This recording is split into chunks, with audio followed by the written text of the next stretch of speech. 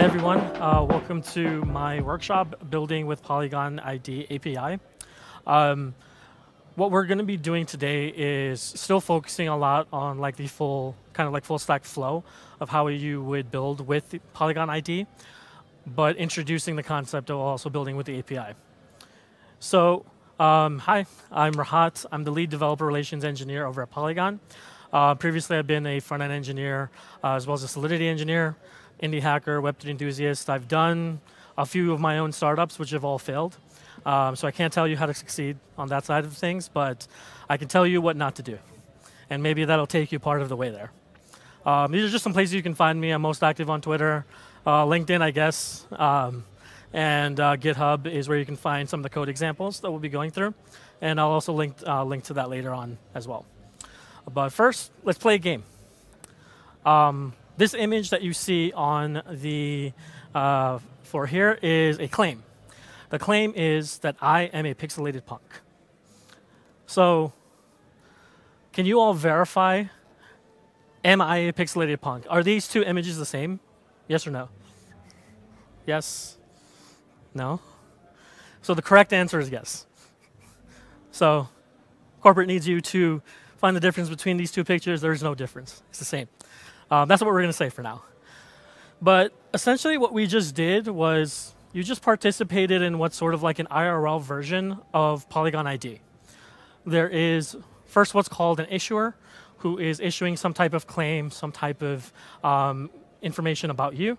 You're holding that information in some capacity. And then some type of verifier is verifying if that claim is true or not. And we'll break that down a little bit further, but what exactly is Polygon ID? So Polygon ID is a blockchain native identity system with programmable privacy. What does that mean?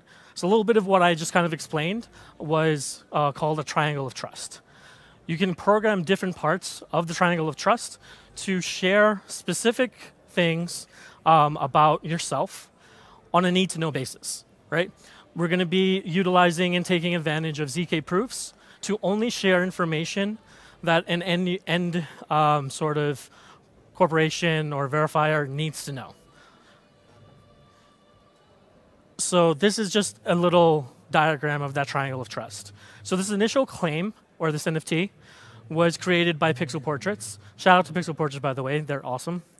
And that NFT is owned by me. You can go to my wallet and see it or whatever. And what you all did was like verify that, you know, that is indeed me. It's like the PFP that I use on Twitter. It's PFP I use on a bunch of different places. And I don't know how to personify a ZK proof in real life. One day I will figure that out, and it's going to be amazing. But essentially, what you'll usually do in these cases is like you only share a specific part of that claim or that ID. So let's say a local municipal issued you a driver's license, issued you some type of identification, right? What are some of the key pieces of information on that driver's license? You have your name, date of birth, address, a bunch of different information, right? Anywhere that needs your ID, you end up giving them your ID and they have access to all of this information. But they may only actually need one or two pieces of information from there, right? Or they may not even need to know 100% what your date of birth is. In the case of like, if you're going into a bar or a place that requires you to be 21 or older, what if you could verify you're 21 or older without giving them your actual date of birth? And that's the kind of like the concept that we're gonna be focusing on today a little bit. So in previous workshops, we've gone through the flow and we wore two hats. We were both an issuer and a verifier. In this workshop, we're still gonna be both. But we're going to look at two different pathways and two different types of applications you can build during the workshop. So you can, during this hackathon, be your own issuer, build that out yourself, and we'll go into like what that means in a second. Or you can be a verifier, create an application that consumes some type of claim that has been issued by whatever issuer you trust. In real life, these two entities should be different, hopefully. Because you don't want to issue claims and then only trust the claims that you've issued. That's not really decentralized, I guess. So you would have probably an issuer who is tied to some verifier, like a local municipal or something like that, who issues you that ID or issues you a claim, and you would have these claims that can be verified. It's up to the verifier to trust the issuer, and that's where that triangle trust comes in. The verifier has to trust that the issuer gives proper credentials for all of this to work. So let's look at some demos and some code. So what you'll see here right now is what's sort of the UI platform for testing out and giving people claims. So if I wanted to make a new claim, so I would go here and create schema. This is all on platform-test.polygonid.com. This link will be available in the repo, which I'll be tweeting out.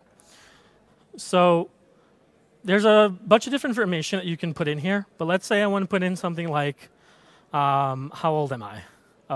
Age verification.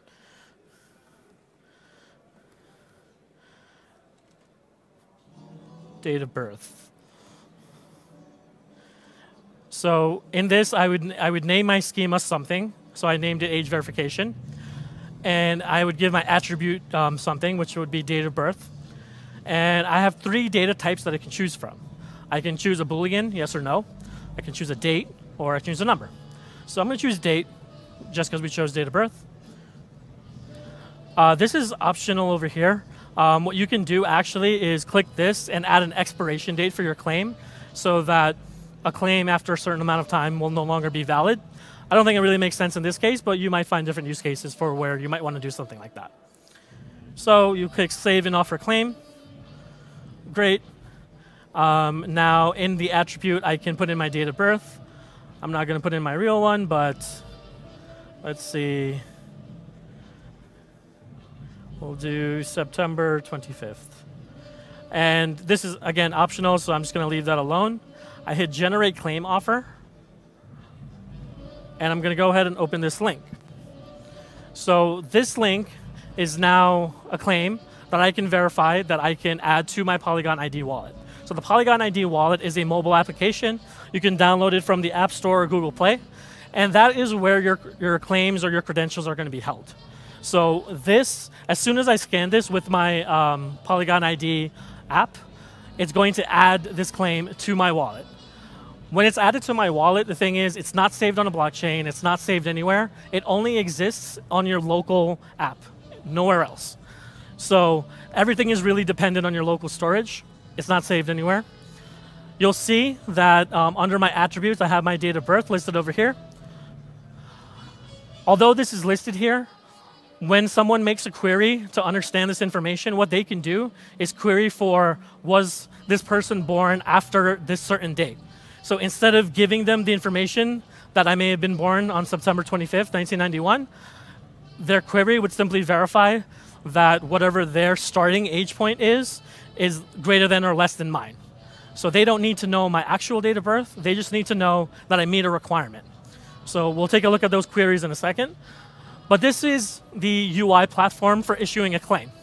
Now the issue here is, this is not something you can use to make sort of like a robust solution for issuing claims, right? If you wanted to become an issuer yourself, you wanted to maybe partner with a local municipal, if you wanted to verify different things, whether it be date of birth, whether it be income level, whether it be, I don't know, DAO membership, NFT, whatever, like pretty much whatever you want. You can create an app that does that verification and creates these claims. So how would we do that?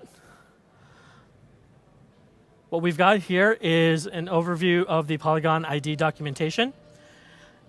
And one of the things that we've recently launched is the Polygon ID platform API. So now, rather than going through and building on top of that UI platform, you have different endpoints that you can use to issue claims yourself through any type of front end that you want. So on your front end, maybe you want to verify someone's ID. Maybe you want to verify that they own a certain NFT. Maybe you want to verify income level in some way for like credit scores or things like that. You can do anything that is traditionally done in Web 2, gather that information, and then issue a claim based on that, right?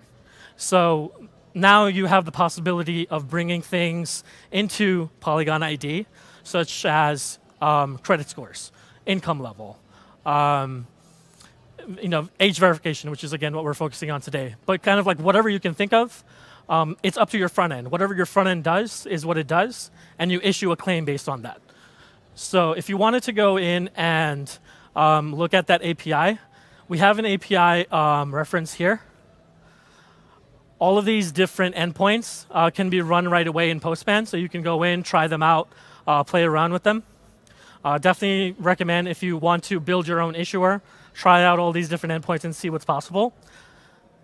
And one of my teammates, Steph, has actually created an awesome little starter template. So this is a React front end, which allows you to, it hooks up immediately with the Polygon ID API. All you have to do is go in and change a few environment variables, and you're kind of like already set to go. You can build different things on top of that. But this is a really great starting point, especially if you decide that during this hackathon, you want to focus on the issuer side. You want to build your own issuer. You want to build some type of verification platform. So check this out. You can fork this repo. It's already got a few of the different endpoints that are available on that API, kind of like coded in there. You can add more as you go, depending on your use case. So that is the Polygon ID platform as well as the API. Those are the two different ways right now that you can issue claims. So what do you do after you've issued a claim? One thing that we see a lot, especially now in things like social media, Instagram, Twitter, and everything like that, it requires you to be 13 years or older at some times to use it, right? So again, we come to this point. Do we have to share our date of birth every single time to these different platforms? Do they really need to know our date of birth? No, they just need to know if we're 13 or older so that we can actually use the platform. So in my case, I created a couple of claims already through here that verify that my age is over 13. When you do your actual verification, if you want to, you can build out a solution that verifies ID and everything like that. Totally up to you. Polygon ID itself is really just like the platform that you would use to issue the claims, hold those credentials, and verify them. The actual process of verification kind of happens elsewhere, and you can bring that into Polygon ID. So I created this small dApp where it checks whether I am 13 years of age or older or not. And as long as I am 13 years of age or older, I will mint a soulbound NFT that I can use to token gate different social media platforms. For example, let's say you're building on top of Lens protocol. Maybe you want to token gate a Lens protocol specific application. If we wanted to build a social media that's, I guess, more compliant with what Web2 standards are right now, and we wanted to make sure that only folks 13 or older were using something like a Lens Instagram or a Lens Twitter type thing, we could use this to token gate it after verifying someone is 13 or older. So we've got a couple contracts in here. The main contract that I'll focus on today is going to be this ERC 721 verifier. And it's inheriting from a couple of different libraries. So these library contracts are ones that you can just copy and paste right into your code.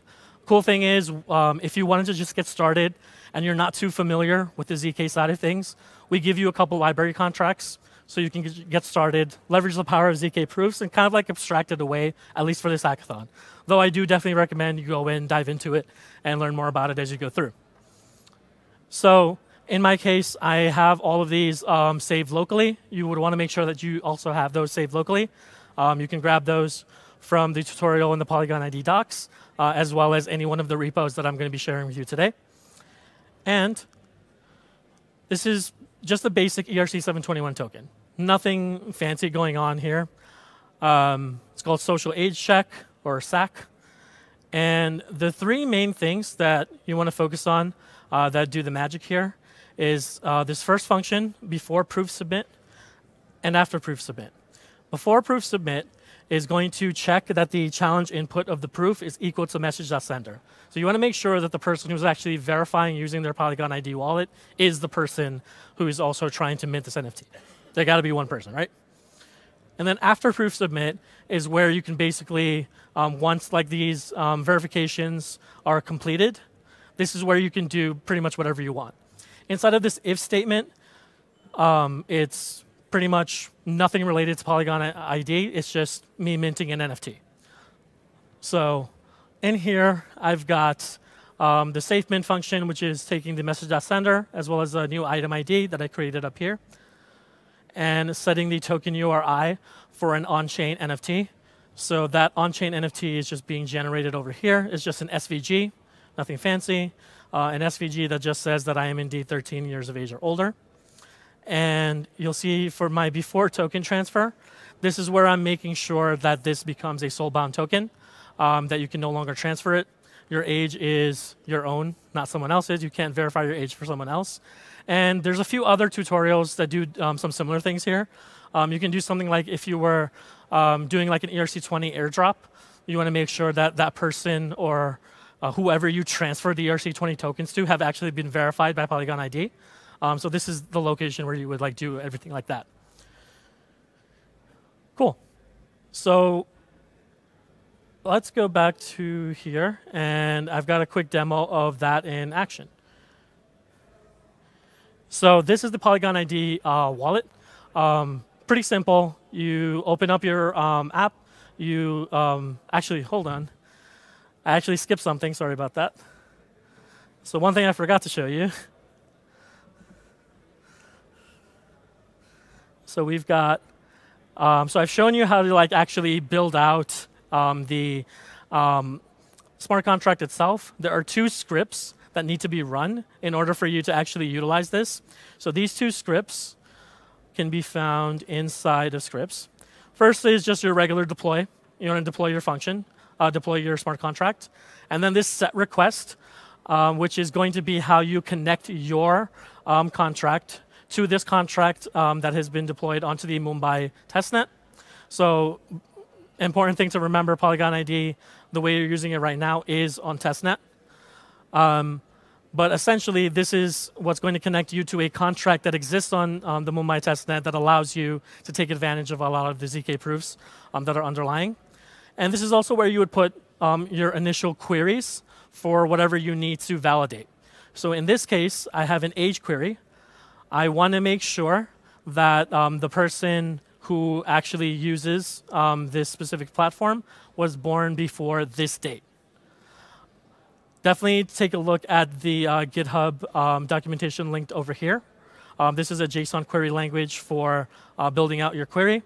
It's nothing too complex. You just need to like figure out what each of the indexes mean. But the operator over here basically lets you know if like the operation should be like a greater than, equal to, less than. So I believe this is number 2. Off the top of my head, I think it's greater than, but take a look at the documentation and verify that before you do your own query. So this is what would set the actual verification for your smart contract. And then you have to build out a front end for a user to actually validate their claim. So I forked a small front end here that you can check out. Nothing too fancy, just a page where, once again, you're going to be scanning a QR code from your Polygon ID wallet app. But you'll see here that, once again, you have this QR proof, which is a JSON query language. Again, just take a look at the documentation there to understand like what pieces of data that you need. But this is going to be more related to the schema that you generate from your claim. So you're going to put some information regarding that. And you'll see here that for birthday, I am checking if it's less than this specific date. So those are like the key pieces of information that you need, as well as like the schema details, which you can get from your claim after you've claimed it. But from here, so it's pretty simple. From here, you just use your Polygon ID wallet to verify that ownership. So let's go back a little bit. So again, I open up my wallet. I scan the QR code. A proof request is then sent. I want to generate the proof. Now it'll actually go to my regular wallet. So I'm going to connect to MetaMask and sign the transaction. So I go ahead, I connect my account. the proof is now being generated. And remember, we're minting an NFT at this point. So there's going to be another transaction that we have to sign through MetaMask to make sure we pay our gas. So now the actual NFT is being created. This is the transaction for that. Cool. And once you're all set, you hit confirm. Now you own a soulbound NFT that has done some verification that you are 13 years of age or older, and you own this as an NFT. So again, I'm not an artist, so you get a very basic NFT here that says that I am verified 13 or older. This is a soulbound NFT that you can use to now gate different social media platforms. This is just like one very, very basic use case. So there's a lot of different things that you can build on here. Like I said, if you want to focus on the issuance side, you have the API. You have a starter kit from one of my coworkers, Steph. If you do end up using it, make sure you star that GitHub repo. Tweet at her that you're using it. She'll appreciate that. And yeah, we'd really, really love to see what all of you build during this hackathon. Just a couple more things. These are some additional resources that you can use to build. I actually just tweeted out the link to this GitHub repo, which contains everything, including the slides. So if you go on my Twitter, that is @RahatCodes, you can link over to the GitHub, which contains the slides, all of the resources, all of the links that you need. And I would highly recommend also going back and checking out Steph's original Polygon ID workshop from ETH Bogota. She did a great, really good introduction on like the very like core basics of like how everything kind of works. Steph and Manny's GitHub repos have additional examples of how you can build on top of it as well. Manny's GitHub repo contains common errors that you might run into as you're building. So, if you ever get stuck, need some help troubleshooting, Manny has listed out and taken screenshots of like very common errors you might get and how to fix them. Cool. And if you've enjoyed this workshop, please let us know on Twitter. We're at 0xPolygonDevs, as well as at RahatCodes, which is me. And would love to take any questions. I was told I have to wear this. Anyone have questions?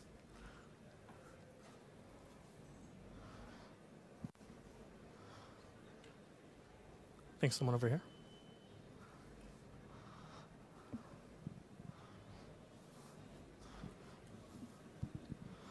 So once the issuer issues the claim, what if somebody else scans the QR code than the one whom you have issued it to? So once one person like scans that specific QR code, another person would not be able to scan it. It's like specifically for that one-time use case. Okay. What if before the actual user scans it, somebody else scans? I mean, the ideal kind of like situation would be that you do your verification and you send a unique link to that specific person, as long as they're not like, that's just like common Web 2 security issues. As long as they're not doing anything like, common phishing attacks or things like that, you should be fine. That would be up to the kind of like the user to like protect their link. Okay. Just one more question. There is this age-related thing that we did, lesser than 2009 January 1st. Right. So in a few years, it will be the date will change. Right. So how will you have to update the front end accordingly and adjust it? So you can update your query at any time, both on the smart contract as well as the front end. So on the smart contract, the second script that we run, that can be run as many times as you want. You can update that with different queries, with different parameters, and your new query would be what would be verified. Okay. Thank you. Yep. Yeah, hello. Here. So actually, like, I wanted to know the way we basically send the zero knowledge proof to the smart contract. Is it possible in a way that someone else, like I create a zero knowledge proof from the Polygon ID app, and then someone else creates a new transaction on the Polygon blockchain rather than me doing it, and then like basically we can prove that this person actually approved this transaction. So someone, let's say I signed a zero knowledge proof, and I gave a string or something like that of the proof to you, a JSON file maybe, and then when you send it to the blockchain, it could be verified that you did it on my behalf, and it's allowed to do it. So I guess I'm trying to rationalize why you would need ZK proofs for something like that, because regular signatures pretty much take care of that for you, with like the ECDSA. So the reason I want it to be is that let's say because I want to the verification of that it is authorized by me onto the blockchain. So in the ZK we are doing this verification on chain. So I don't want it to be onto a device where like or maybe in intermediary or anywhere else. So yeah, on the smart contract itself, verifies in ZK. Okay. So again, it's possible. Like everything is kind of like built on top of like SIRCOM and like the IDN3 protocol, like that's underlying. For this specific like way you use Polygon ID, we're kind of abstracting a lot of that away. But if you wanted to go in and create your proofs, you can definitely do that. So I guess I'm not sure what the Polygon ID specific question is here. Yeah, the specific question is just is that, let's say I have a specific use case in which my transaction is being signed and sent to the blockchain, the smart contract, from a centralized server, let's say. But I want the centralized server, like when it sends to the Polygon blockchain, I want the smart contract to know that it was sent on my behalf. At the smart contract level, I want to verify this thing. So I'm not sure if signing a message I can verify that on the smart contract level, but I'm sure like if I send the zero knowledge proof, then it could be verified on the blockchain. So like kind of like what you're describing right now is what happens pretty much all the time on something like OpenSea. That is literally the process that they use, and that's done without ZK proofs at all. Okay. That's just done with signatures. You set an approval for like how that you want OpenSea to be able to like transact on your behalf and to sell an NFT once like you have a specific offer or whatever, right? All right. So that's all done without zero knowledge proof. Okay. So I'm still kind of okay. Got it. Yeah. So last question is that, let's say what's the use case of like I saw there are a couple of variables like types, for example, like date, boolean, and a number.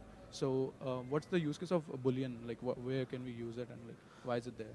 Yeah, I mean, if you wanted to do some like true or false, if you wanted to keep like the query itself like very simple, maybe your front end, like the issuer, has some complex sort of like. Issuer will be proving that something is true, so he can clearly tell this, like he's telling the value exactly. Yeah. So why do we need proof and hide that? I'm sorry? So the issuer can basically tell, so with the zero knowledge proof, you will be basically telling that is that it's true or not. So it's directly Boolean anyway. Right. So, I mean, yeah. In that case, yeah, I would see your point. But the way I see it is like it's for like just like ease of use, in my opinion. Okay. Yeah. Yeah. Thank you. Cool.